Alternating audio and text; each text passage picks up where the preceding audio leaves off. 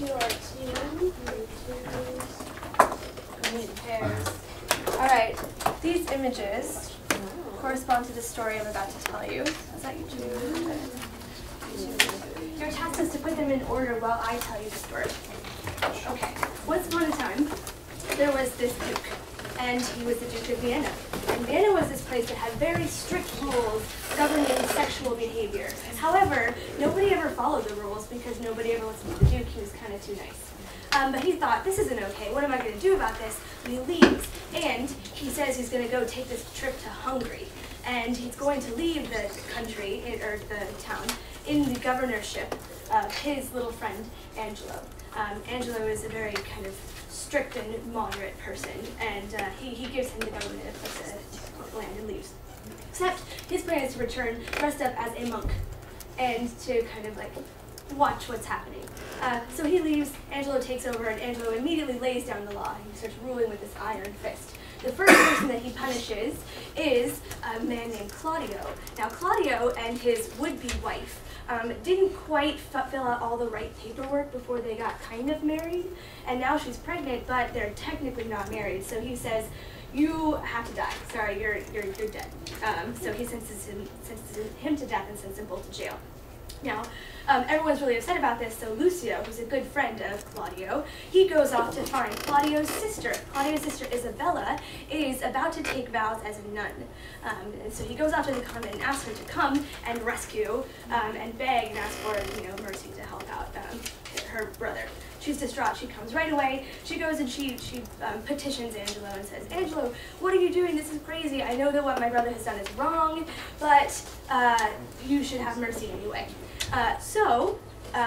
He at first is like, yeah, no, I don't think so, not so much, but come back in a couple hours.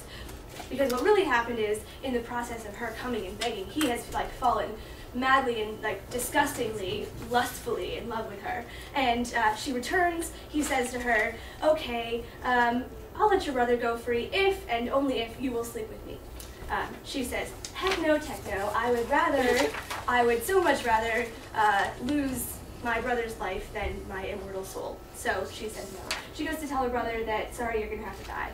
Meanwhile, the Duke, who's been listening to all of this dressed up as a monk, approaches her with this great idea. He says, Isabella, I know how to fix all of your problems. It turns out, it just so happens, that this dude, Angelo, he dumped his fiancée.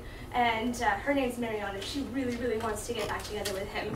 And you need somebody to sleep with Angelo for this all to work out. So how about you tell him yes, she'll go and sleep with him in your place, and we'll pretend it's you. And then everyone will be happy, because he'll let your brother go free, they'll be married, and it'll all be good. She says, oh, okay, I guess so, maybe. So that night, they talk to Mariana. Mariana loves this idea. They send her in her place, and everything's supposed to be hunky-dory. However, Angelo is a fiend, and he says, I want the head of Claudio by 5 o'clock a.m. anyway. Shame on him. And the Duke will not be thwarted. He still will not be thwarted. He says, I have another plan. Not only will we have a bed trick, we'll have a head trick. And this is how it's going to work. We're going to send him the head of another prisoner who will execute instead. So the prisoner they're going to execute is Barnardine, and he's this kind of drunken bohemian guy. And they go in to cut off his head. He's like, hey dude, you can't kill me, I'm drunk. That's not fair. And they're like, but we're going to kill you anyway. And he says, no, you're not. I'm going to bed. So they can't kill him. What are they going to do? Oh, good news. A notorious pirate who looks like Claudio just died last night in the jail. So we can cut off his head and give it to them instead. So they do. So Angelo gets a head, and Claudio's happy and still alive, and they're all hiding in the prison. Okay, then, however, just to be safe, the Duke tells Isabella that yes, indeed, her brother is dead.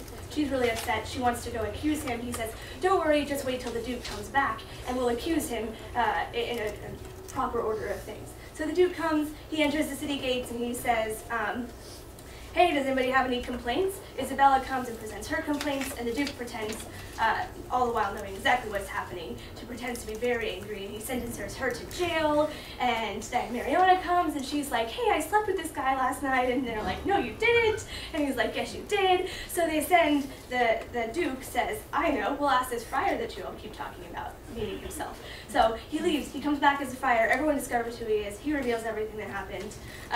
Angelo is in trouble.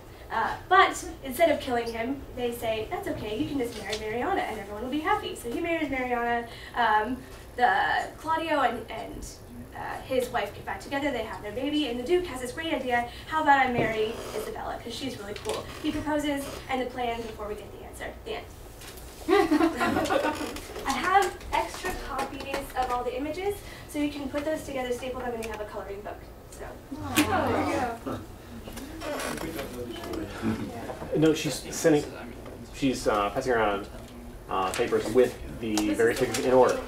And, moreover, don't write on these pieces of paper, but as long as you don't have notes on them, you may bring them into the test next time to serve as visual cues.